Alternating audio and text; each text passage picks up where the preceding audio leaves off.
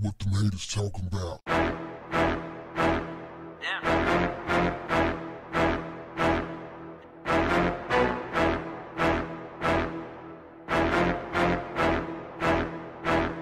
What's up, family? A Florida man who thought he was going on a date with a girl he met on the Plenty of Fish app ended up getting robbed and shot instead. Sanford police said it was all set up by an 18-year-old girl who attended Seminole County High School. So how did we get here? Y'all know the drill. They're communicating on the app. KilaTaylor tells the man to bring her some McDonald's at 2 o'clock in the morning. She tells him to deliver it to her grandmother's home. Yeah, she set the lick up at her grandmother's house. So the guy gets there to pick her up. She gets in the car. She steps out and says she has to use the phone. When she steps out, two guys rush him and start swinging on him, beating him with their guns. The guy breaks away. They shoot him, bust him in the chest. Police found the dude bleeding at a nearby house. Kila has been charged with attempted murder and robbery using a firearm.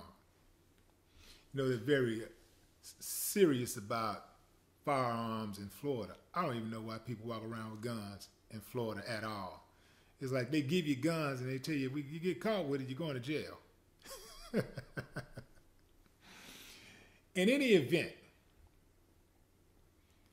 her life, I won't say it's completely over, but she just threw some critical years away because they are going to lock her up.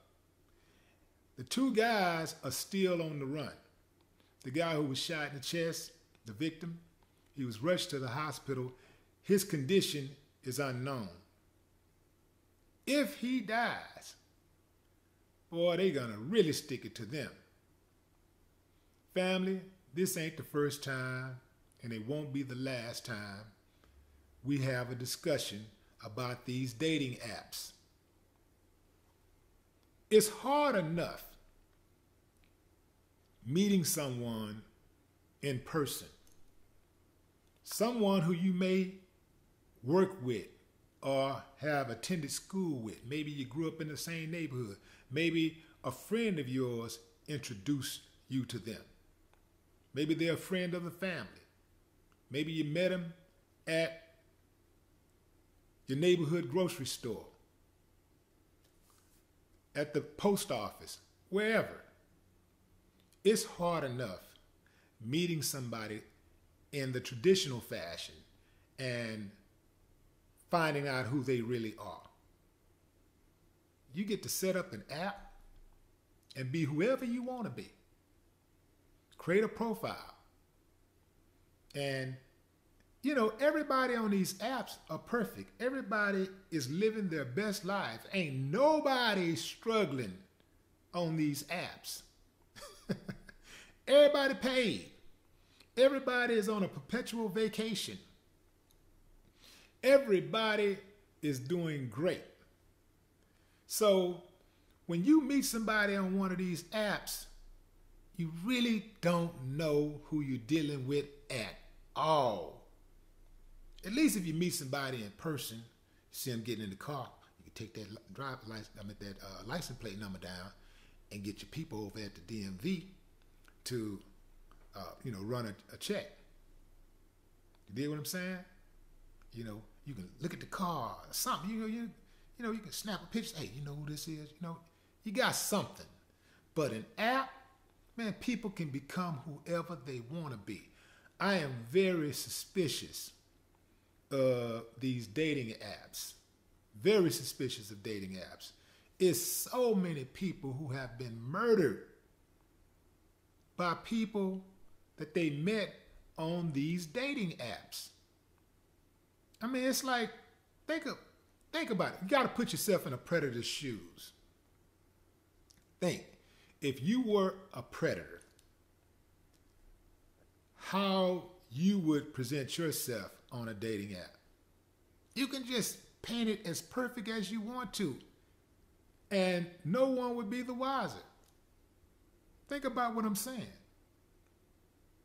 I advise each and every one of you to be very, very cautious. I know that the pickings are thin. Maybe you live in a small neighborhood, or small community, small town. Maybe you live in a big city, but you're just tired of the clowns in your city. And you need to spread your wings. Be very, very careful, because they can be from the most perfect looking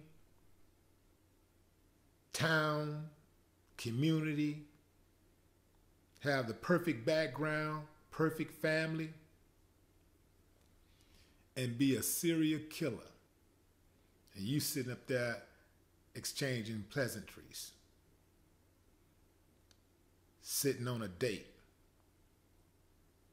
looking at them. They stand in your eyes.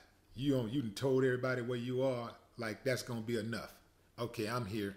That ain't enough. Okay, the only thing that letting people know your whereabouts are gonna do is give them an idea of where you was last seen. That's it. It's not gonna stop that person from stabbing you or shooting you or strangling you. KilaTaylor is a new fool. She should be avoided by all means. This genius communicated with the victim on an app and gave him the address to her grandmother's house where the lick was to take place. Kila, you should know. Somebody should have told you. Never shit where you lay your head. For being so damn Lamont on Sanford and Son dumb. Your mama should be embarrassed and your daddy should have pulled out. No more talk. What the haters talking about?